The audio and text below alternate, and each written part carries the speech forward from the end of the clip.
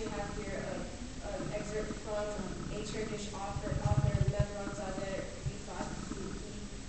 He basically documents a conversation between a journalist at the time and Enver Pasha, and it says that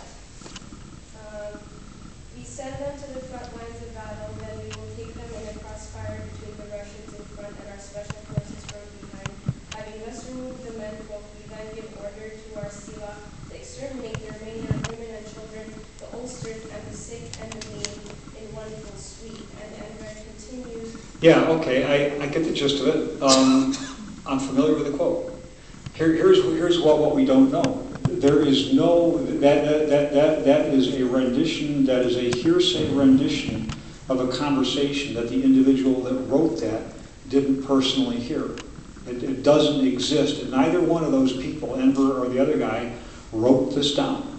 So it's different from the Holocaust. But what I mean by authentic evidence, what I mean is there's something in writing, some record of somebody saying something, either the minutes of a conference, a conversation that's recorded at the time, records. As a contextual proof of evidence to justify it. I get back to what I said in the lecture several times. I'm not justifying anybody's actions. I'm not rationalizing. I'm explaining why they made the decision. What we don't have in this particular case, or any case, is something like the Nuremberg documentary record of facts that are in print or written down or something. There does not exist in this case. That may well be true. May well be true. I don't know. It could be true. What I'm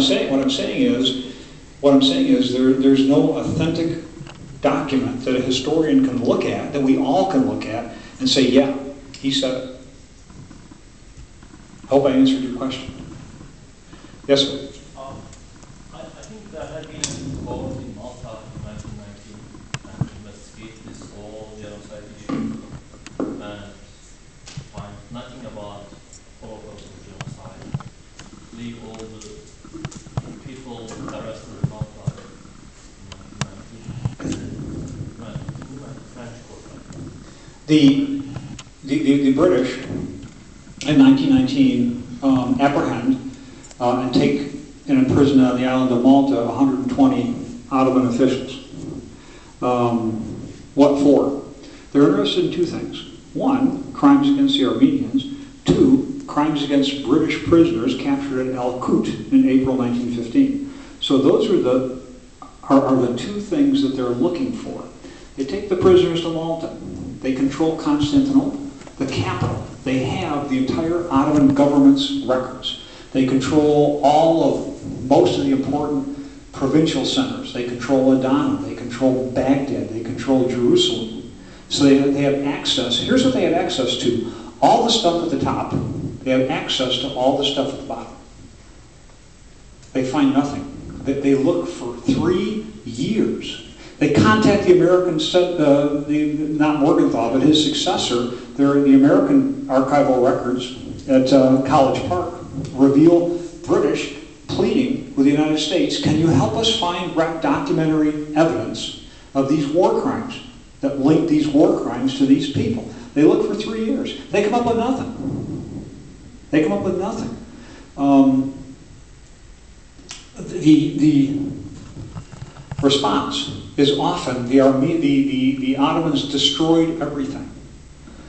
You would have to believe that at the end of the war, somehow there was a conspiracy to scrub every single bit of information, not just from the Ministry of the Interior, but the Ministry of War, the Tashkilata Masusa, the Ministry of the Navy, and all the provincial centers that would have received these documents. So how hard would it be in the Ottoman Empire in 1918 for a kind of an impromptu ad hoc conspiracy to do this?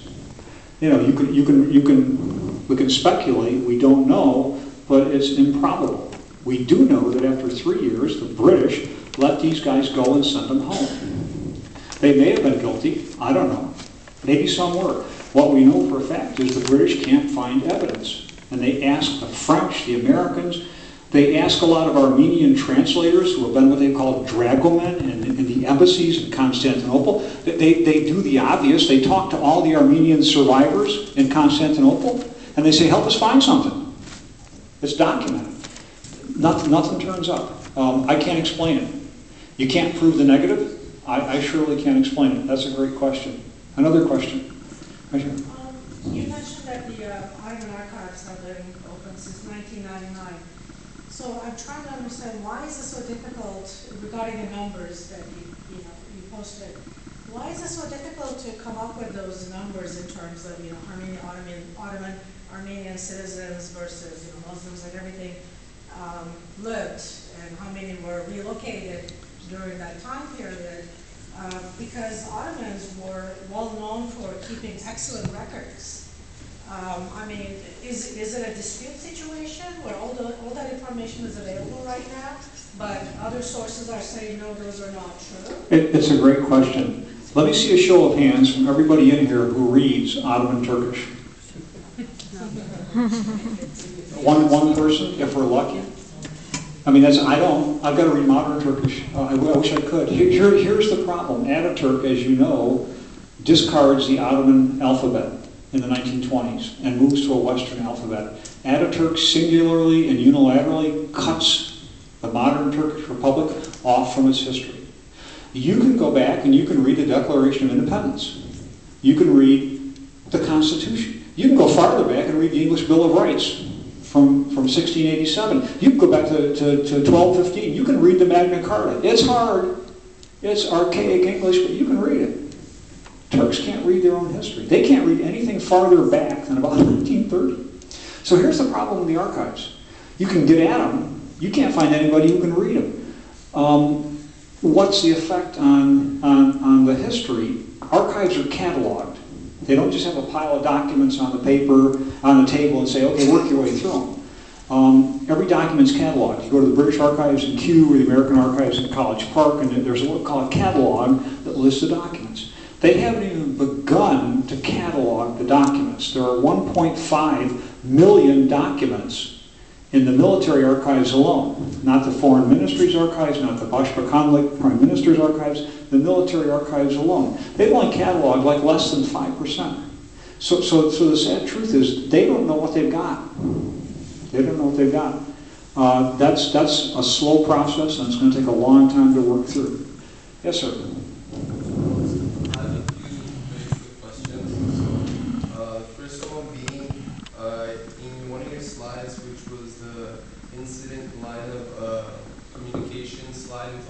He kept referring to how Russia and Germany, Russian troops or Russian military, German military, Turkish military all reported these and all had said that these events happened, whether it was revolutions or attacks. Well, all these same sources also state or also talk about the massacres and the inhumane events that were happening against the Armenian genocide, against the Armenians.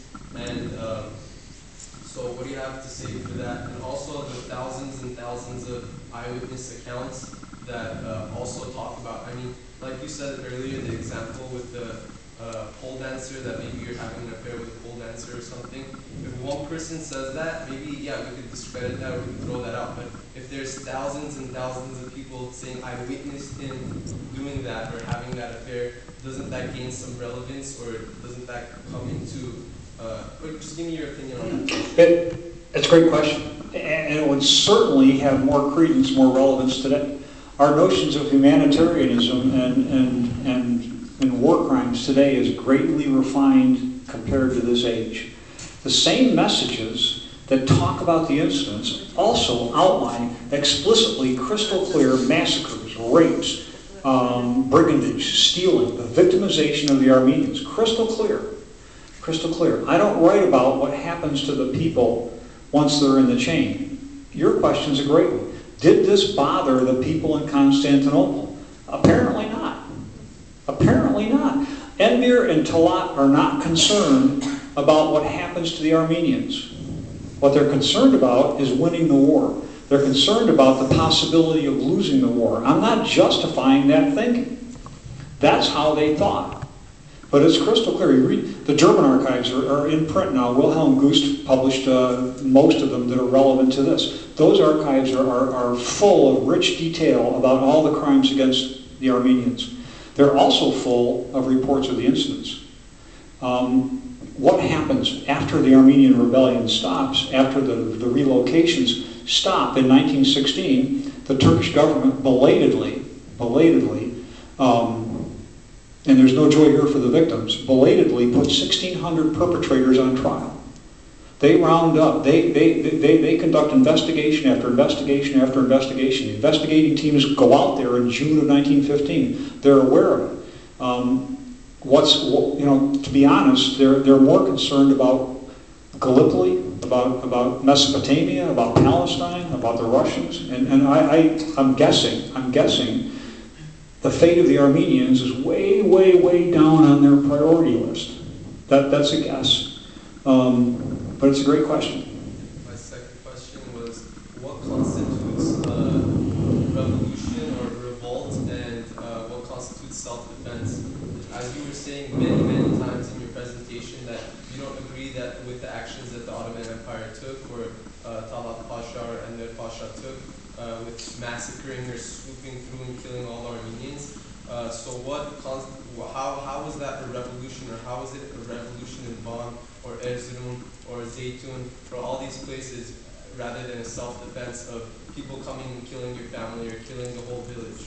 Yeah, that's a great question. Donald Bloxham from Edinburgh has a great quote, and it goes something like this: "It is difficult today to separate acts of defiance and rebellion from acts of self-defense.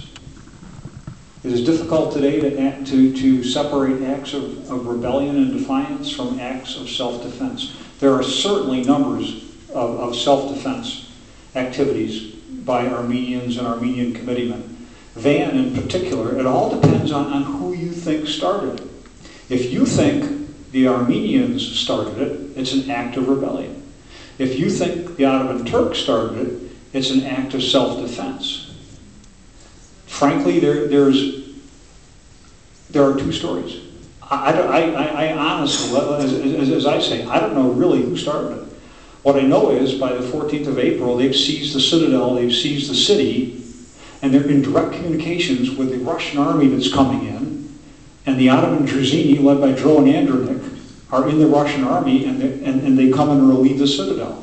Now, maybe it's coincidence. Maybe that's, it's Rule 56 from NCIS, or no such thing as coincidence. I don't know. But we know the Turks lose this. We know the city is conquered. There are many, many, many acts of self-defense. There's no question. The story has yet to be unrolled. And I've got to move on to somebody else.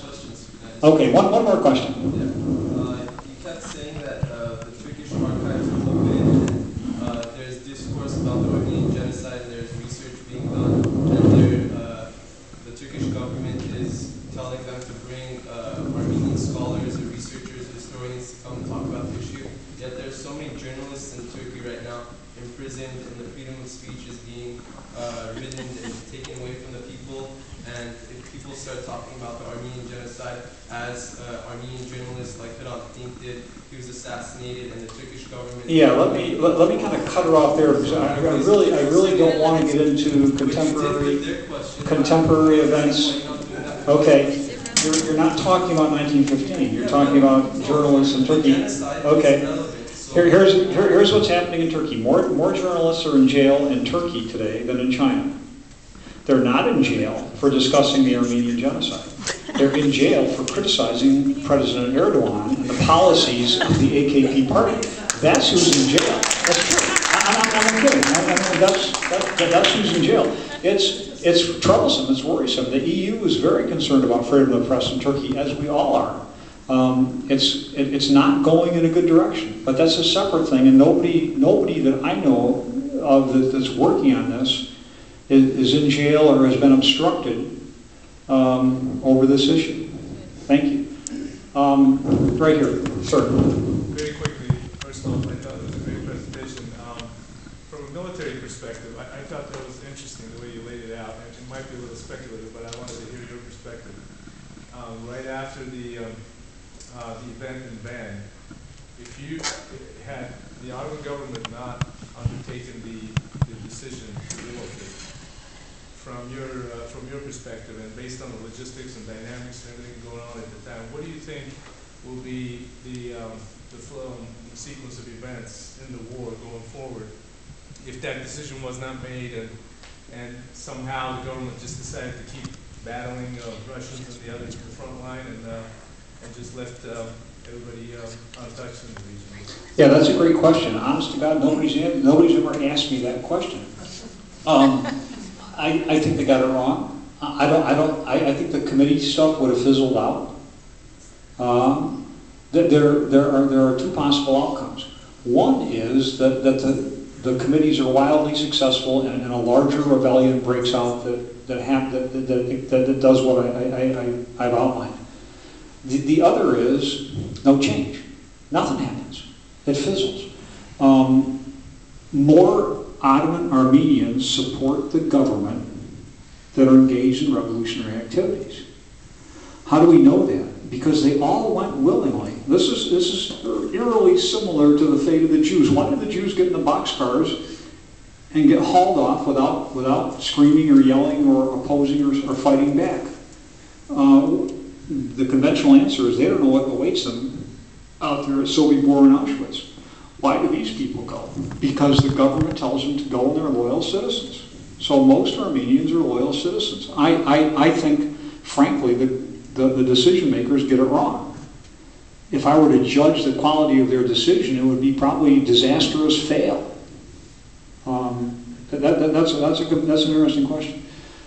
Yes, Lee? I have a question about the guns. In one of the slides we showed, the group of Armenian people are holding some guns. Mm-hmm. Were they made in Russia? Are they?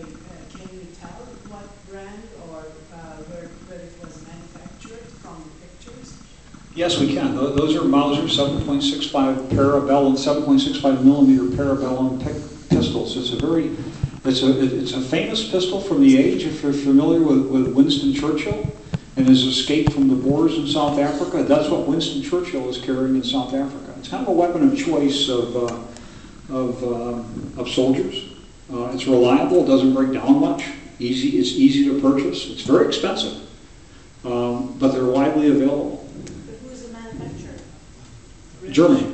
I'm sorry. It's I show my background. I use a word like Mauser, and I assume almost everybody knows Mausers are made in Germany, and they still are today. One more question over here. Sorry, I actually have two questions, Professor. One of them was in regards to those famous photos that we were just talking about. I believe you said that you were almost sure that this picture was from Von, or you're not 100% sure. Is this true?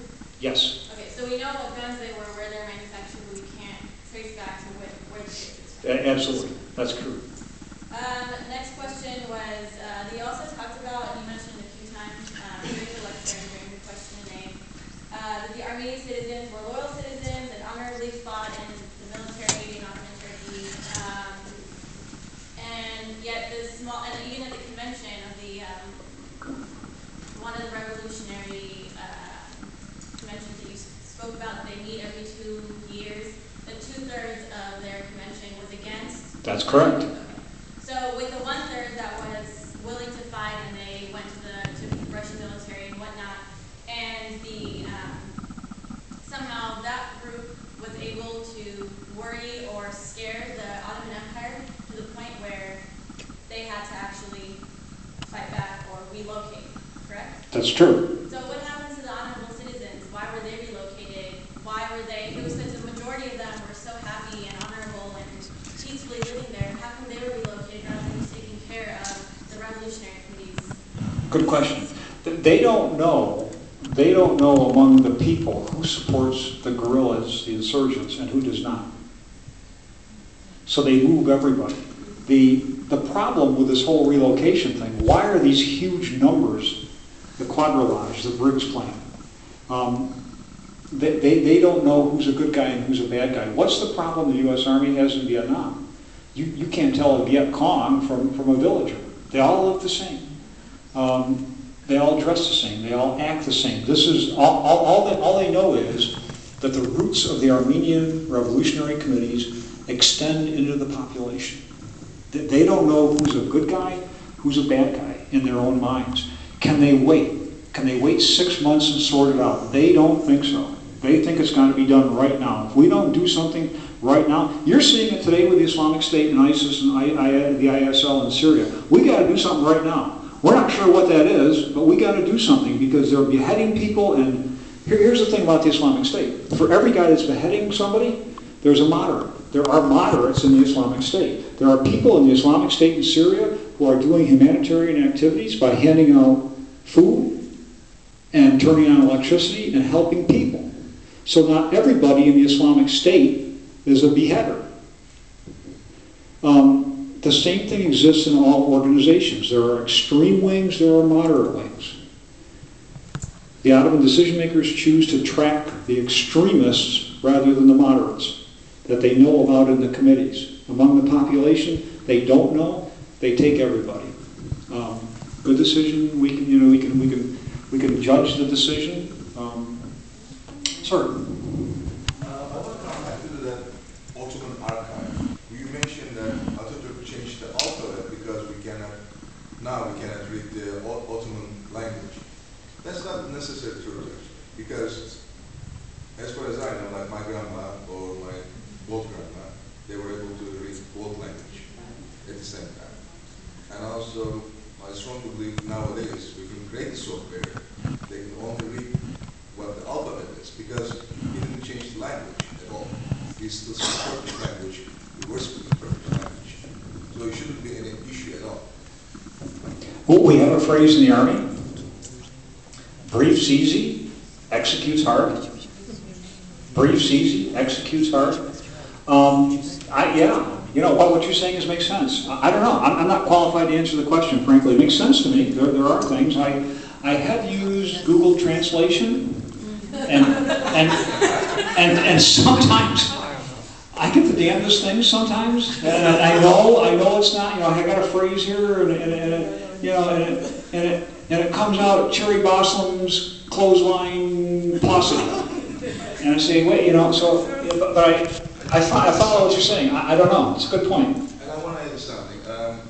When I grew up, I have very good friends, and many friends, their grandfathers, they were able to speak the same language with us. And they read and as you said, they were very well-educated people. And I can tell you, I can think of your families, Armenian families, who understand Ottoman language so well. So we are willing to sit down together, Turkish and Armenian. They can look at the exact same archive. You understand? I haven't wanted to get into this, but the modern position of the Turkish Republic has changed. Up until 2000, it was a denialist agenda. Thing never happened. If it did happen, it wasn't a lot of people. And oh, by the way, they got what was coming to them. I mean, all that stuff was piled into the official Turkish narrative and the Turkish position. The modern Turkish position today, as stated by the Foreign Ministry, is this: we don't know enough about it. We would like to see a joint historical commission convened, not of Turks, not of Armenians, but of scholars who can go through the archives, neutral scholars, unbiased, and come up with some agreed upon views as to how to interpret the documents. Many Armenians today don't actually read Armenian. Peter Balakian up in Colgate, for example, doesn't read Armenian. He's got a translator, the Black Dog of Fate. Those kind of things are all done with a translator. And so it's not just a function. I don't speak Swedish. I'm a third generation Swede. My family came here and they refused to let the children speak Swedish. So it's a problem that afflicts not only the modern country of Turkey, but most of we immigrants in the United States as well. It's a great. I've got to get some people who haven't asked questions yet. The lady in the back. Just one question, and it's not related, but it's the root of this problem apparently goes to Russian and Armenian unification. So there was a society in Russia, if you know, North Shine, it's translated. In Russian it sounds like Северное сияние. Do you know about that? Could you talk about that? It was in 19th century, the society that was in Tsarist Russia. Are you talking about one of the revolutionary societies in Russia? Yeah, it could be called. There are a number of them. I'm not a specialist in Russian history. I'm broadly familiar with words like nihilists and anarchists. The Decembrists come along later on. The revolution of 1905. Lenin. The Bolsheviks are this kind of a committee. Lenin flees to Switzerland, organizes support, collects money. The Germans contact him. He activates the cells that are remaining in St. Petersburg, and everything goes to pieces in 1917. The Russians have a longer history, or as long a history, of these types of organizations as anybody in the Ottoman Empire. I'm glad you brought that up. Another question. Yes, please. First of all, about the speaking Ottoman Arabic or not. As far as I know, in Bosphorus University, Boğaziçi, they have master's and PhD programs for Ottoman Arabic. So I'm sure you can find something. You're talking about for the Ottoman Turkish? Yes. Ottoman Turkish. Yes. Many of the major Turkish universities have programs in Ottoman Turkish. Many of the Turkish studies programs that we in the Institute of Turkish Studies in the United States encourage and support teach classes in Ottoman Turkish. It's tough. There are three things. One, you got to get your arms around Turkish to begin with. Number two, you got to get your arms around the Persian Arabic script. And number three, you got to get your arms around all the words that have changed. Army division, for example, an army unit called a division today is called a two-man in modern Turkish. It's called fikra in Ottoman Turkish. So many of the words, so there are three steps, and it's tough. It's really a tough thing. In person, I know there are people studying. Yes. Turkish people studying Yes. Turkish. My question is about your lecture, though, if I may. You mentioned that Armenian revolutionary committees, there were very few, not very many Armenians originally started and maybe continued to be in these committees. So who were the other people? What were their ethnic origins?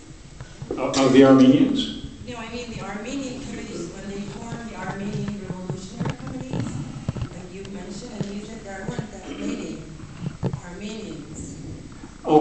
I meant of the Armenian population, not very many were actively involved in the committees. Yes, so who else was involved in these committees? That would be very Well, the Armenian committees are made up of ethnic Armenians who are Ottoman citizens. There are other committees, the Young Turks, the Committee of Union and Progress that overthrows the government in a coup d'etat in 1912. They're Muslim Turks. There are committees of Arabics, the famous Al-Ad, which is an Arabic counterpart to the ARF, made up of a few army officers and a few officials down in Damascus in Syria.